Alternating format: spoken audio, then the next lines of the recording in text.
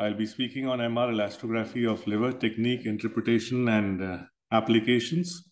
As very rightly said by the chairperson, it's a new modality for us too. But we are very fortunate that, as an institute, we always get the latest advancements and are able to, do an analysis of their utility at our place. So, chronic liver disease is characterized by replacement of normal hepatic tissue with diffuse fibrosis. Fibrosis is defined as an abnormal increase in collagen deposition and other components of extracellular matrix in response to chronic injury. Different histological stages of progressive liver fibrosis have been described, from no fibrosis to cirrhotic stage. And previously, the only method of staging the degree of fibrosis was liver biopsy. Is liver biopsy an adequate reference standard? Well, there could be a debate on that, because you need to have a 2-centimeter long core with a 16-gauge needle. You need ideally 11 portal tracts. It's an invasive technique, the high complication rate. There's significant variability inter and intra-observer. And what you are sampling is only a part of the liver volume, which may result in sampling error.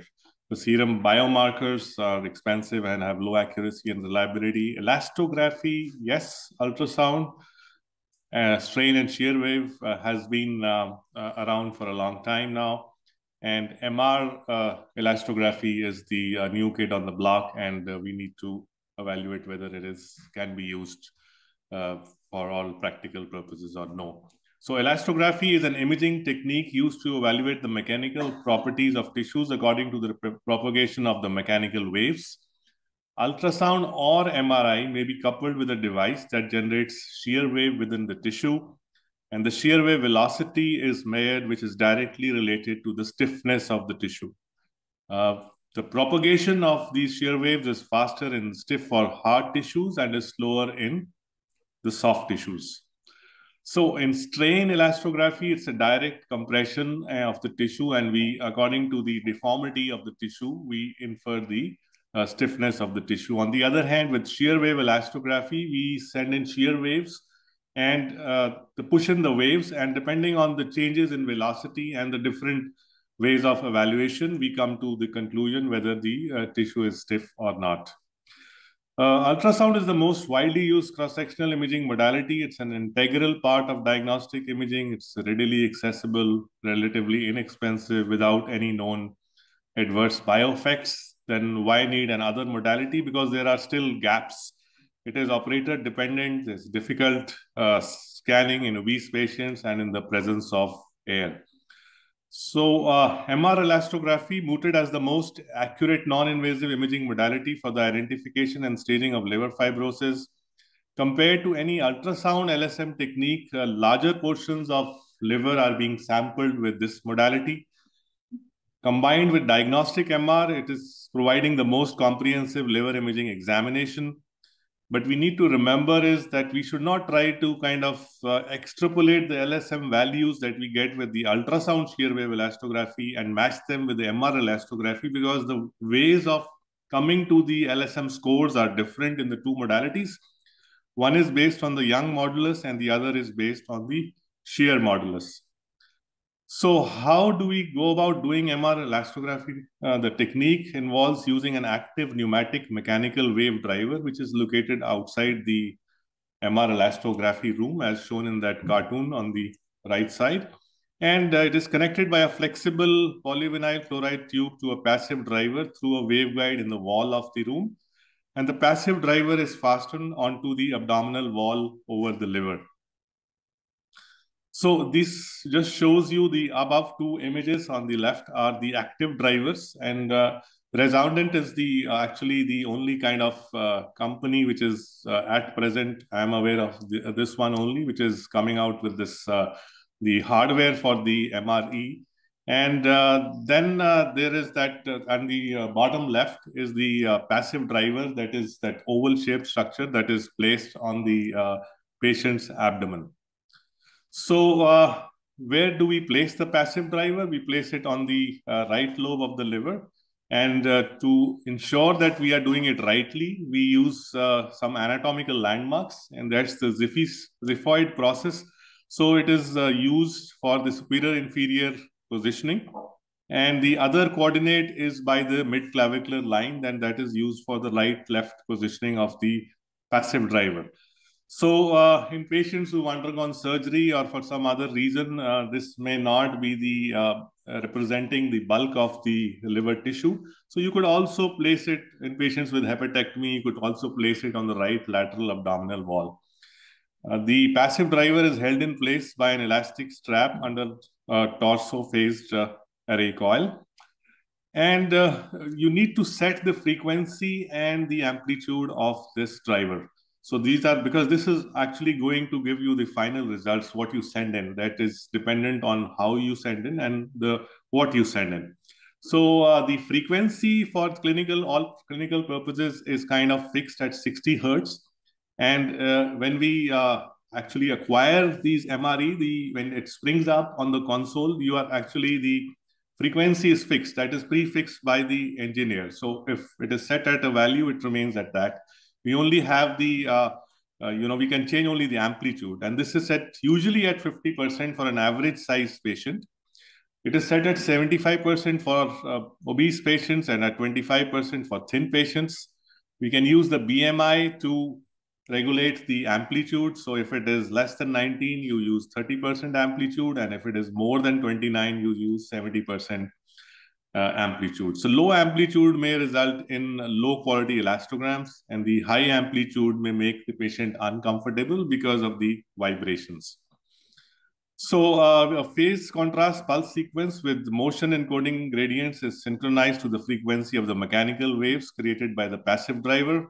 So you can use a 2D gradient recall echo MR sequence, typically with a 1.5 Tesla, or a 2D spin echo ecoplanar imaging sequence. This is used to image the micron level cyclic displacement caused by the propagating shear waves to create a magnitude wave and a phase image.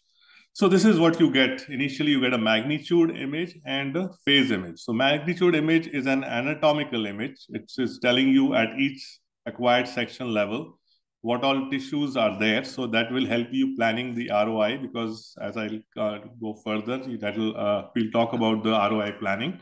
And then the phase image that provides the wave motion information. So this is the raw data. Once you have the raw data, the machine itself, you have the software there, which uses an inversion algorithm, processes the raw data to create maps and images. So the image that you're seeing in the top right, that is the color wave image, and it shows the propagation of the shear waves. That's an important image, because when you analyze this, you will be able to progress further. So I'll come to that when we talk about the interpretation. So then you also have the bottom two images are the grayscale elastogram and the color elastogram. So the color elastogram, here you are seeing that the bulk of the liver is coded red. And if you see that bottom bar, the color elastogram has a stiffness range of 0 to 8 kilopascals.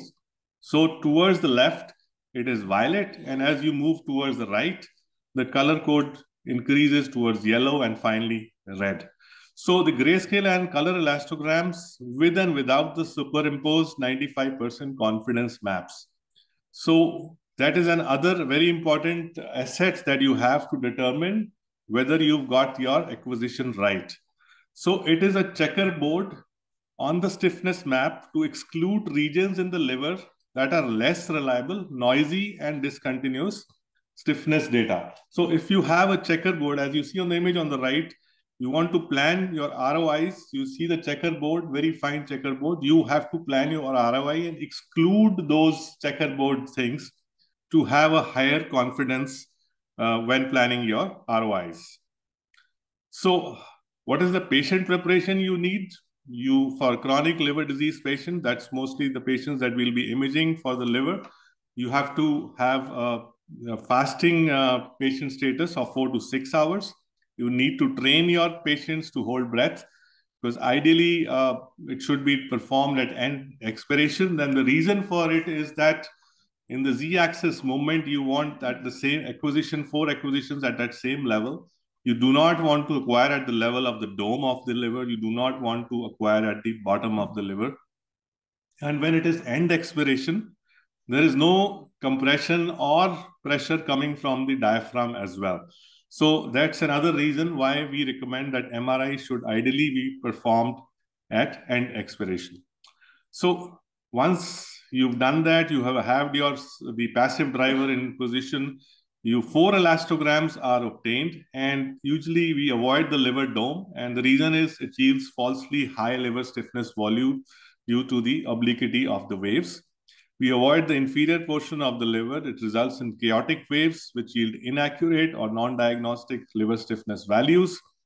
And at present, we have access to only 2D MRE, and 3D MRE is an evolution. And once there, it will be very useful because then it will be sensitized to detect motion in all 3 planes and can correct for the obliquity of waves. And the failure rate of an MRE acquisition will be less. And if scientists are also looking at doing a free breathing acquisition using this 3D MRE. So when in the course of acquisition of MRI, where do we put our MRE sequence? So is it affected by contrast? Actually, no, it is not affected by the IV gadolinium-based contrast injection. Though there is some authors say that if they do the acquisition after the IV contrast agent, they may get better MRE values. The reason they give is that the signal intensity of the liver increases. How it affects the MRE acquisition, that's not very clearly pointed out. So at present, you can bring in your MRE acquisition at any point in the timeline of your entire MRE evaluation of the liver.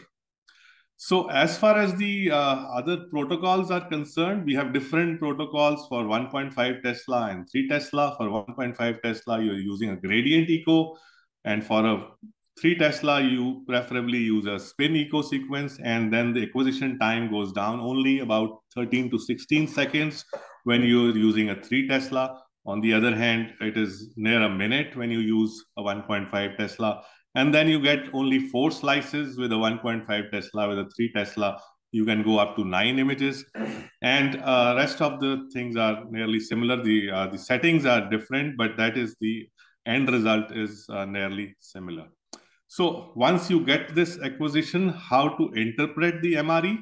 So you have to look at the color wave map. That's very important. So you have to exclude areas of poor wave propagation, low amplitude waves, or wave distortion.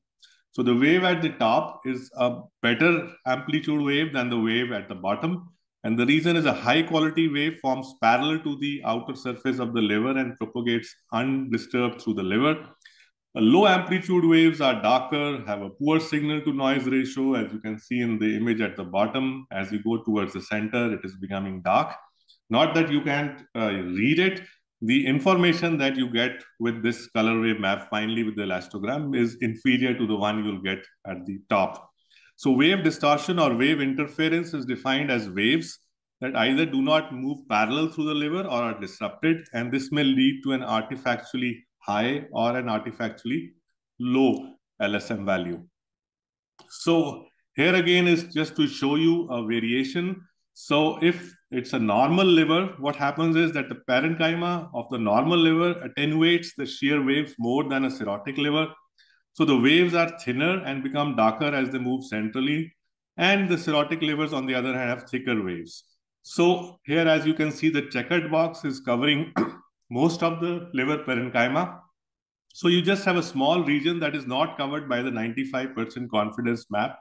So a normal liver, if you get this kind of acquisition, this is okay to accept it and go ahead with the measurements as the ROI with whatever little liver you have, because it is the inherent liver parenchyma property of a normal liver that is not allowing you to draw a bigger ROI in the entire liver volume. So the cause of a low quality elastogram is a poor shear wave delivery, too high or too low active driver power setting, the amplitude that I talked about.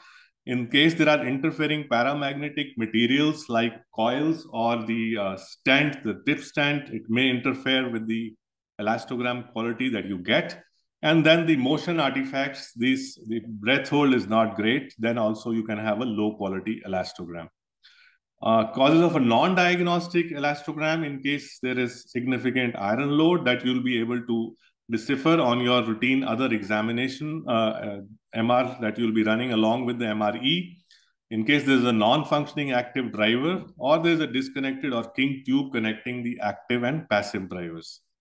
So once you have done a kind of check that the quality of elastograms is good, you draw the freehand ROIs over the largest part of the liver. If you remember, there are 4 slices. So on each of these, you are going to draw your ROIs. You avoid the outer liver margins, be within 1 centimeter or more within the outer liver margin, and avoid the edges of the 95% confidence map. Avoid the non-hepatic tissues, fissures, gallbladder fossa, and large blood vessels. Avoid the left lobe of liver, because this is usually due to the cardiac pulsations. This has motion artifacts. And once you've drawn the ROIs in kilopascals in each of these images, you have the mean LSM and the ROI in squares, the area. And you can then go ahead and have a weighted arithmetic mean by adding up all these values at each level, slice level, and then dividing them by the areas, total area. So the recommended diagnostic area is like you have ROIs from all sections should contain at least 700 pixels for an examination. In some vendors, you will finally get the total of the pixels that you have marked on the elastogram images. So it is also important to know that there are some pseudo values that you can get when interpreting the MRE sequences. And these are called the hotspots, which are focal areas of elevated liver stiffness that are artifactual. One is in the box is showing you because of the passive driver that is placed, that will give rise to an artifactual high LSM value in that region. Then there is the liver dome hotspot. Then there's random areas of wave dispersion. And then if you have a hepatic tumor or focal fibrosis, that is, you have to be careful when you mark your total ROI that this is identify that focal area. And that is an isolated hotspot that you can have in the elastogram. So these are the values that are given for interpreting what you get finally as a result in the MRE. So less than 2.5 kilopascals is a normal, 2.5 to 2.9 kilopascals is normal or inflammation, 2.9 to 3.5 is stage 1 or 2 fibrosis, 3.5 to 4 kilopascals is stage 2 or 3 fibrosis, 4 to 5 kilopascals is stage 3 or 4 fibrosis, and greater than 5 kilopascals is stage 4 fibrosis or cirrhosis. And these values are given forward for by all the vendors, because at present, most of these vendors will be using the resoundant active driver and the same passive driver. So you can use these across all vendors, unlike the ultrasound values, which may differ from each different vendor. Machine to machine, you may have different interpretation values. So the clinical applications for elastography: staging of fibrosis with the main objective of determining the presence or absence of advanced cirrhosis, follow-up of patients of previously diagnosed fibrosis, follow-up of patients on antiviral therapy, distinguish benign and malignant hepatic lesions, and useful for response assessment for chemotherapy and loco-regional therapy. So this is F1 fibrosis that we diagnose. And if you look at the color elastogram maps, if you look at the color there, that is more towards the left side. That's the color coding is more towards the violet side. And that also helps you visually evaluate the fibrosis. So this is a patient with F2 fibrosis. You can notice that the color is now of the elastograms is moving towards the red side. It's somewhere in the middle. And this is the F3 fibrosis.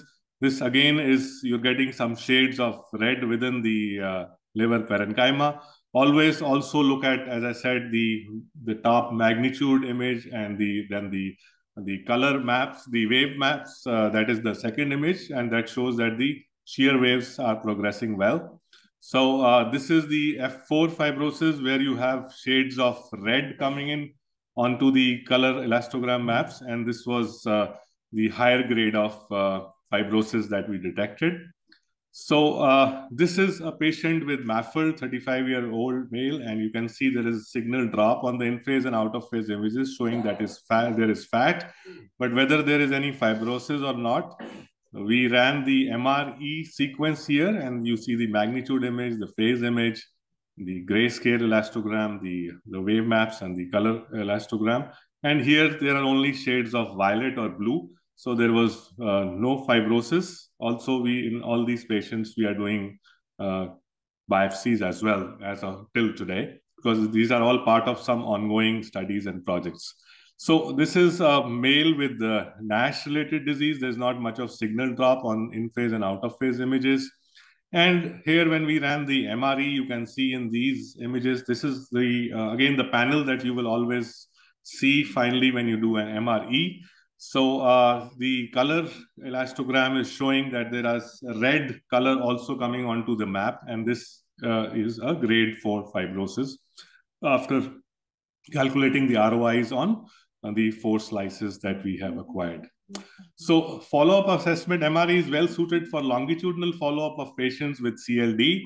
And as with typically for MRE and for other ways of, if you are acquiring it on the same machine, on the same, with the same vendor, you have the delta changes, which are very important. So the change in the LSM on MRI, you can actually look at it, and a 20% change in mean LSM is a significant change.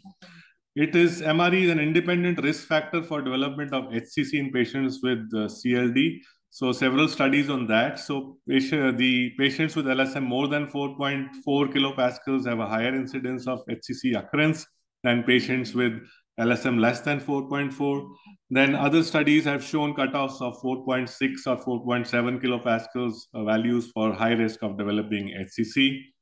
MRE has also been used for predicting esophageal varices. So LSM more than 5 kilopascals is associated with an increased risk of portal hypertension and esophageal varices.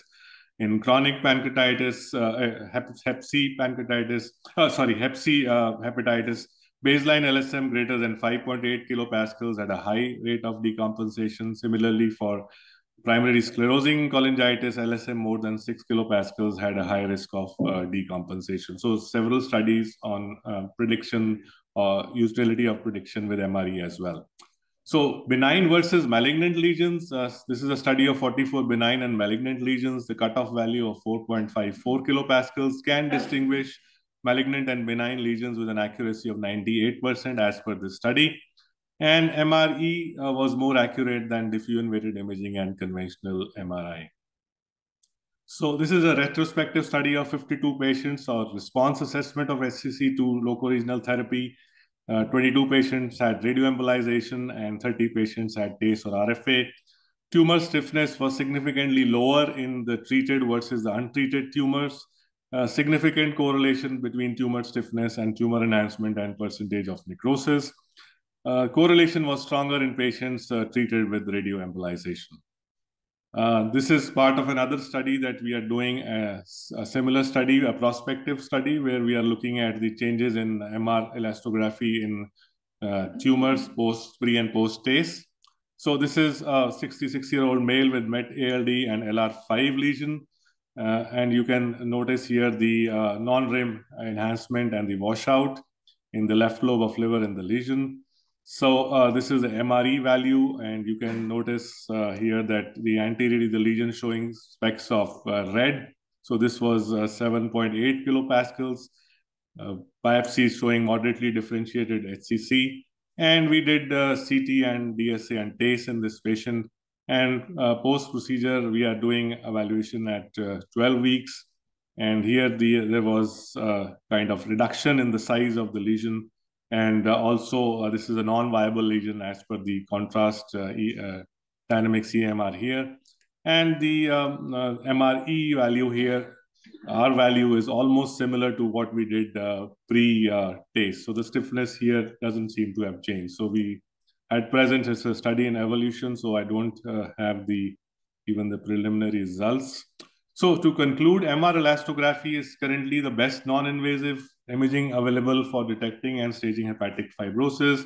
It's a one-stop imaging technique because a lot of times for chronic liver disease or for other liver disease, we are doing MR. So at the same time, we can do a MRE sequence and get more information.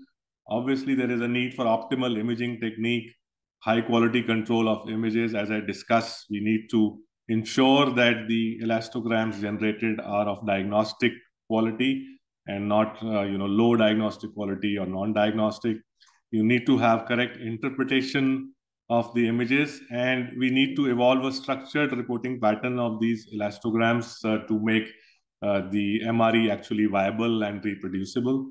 And you should also actually have a kind of checklist for your radiographer who's evaluating the MREs, or most of the times one of us has to be there on board with the radiographer as of now to ensure that the quality of MRE acquired is of diagnostic quality or no. Thank you very much.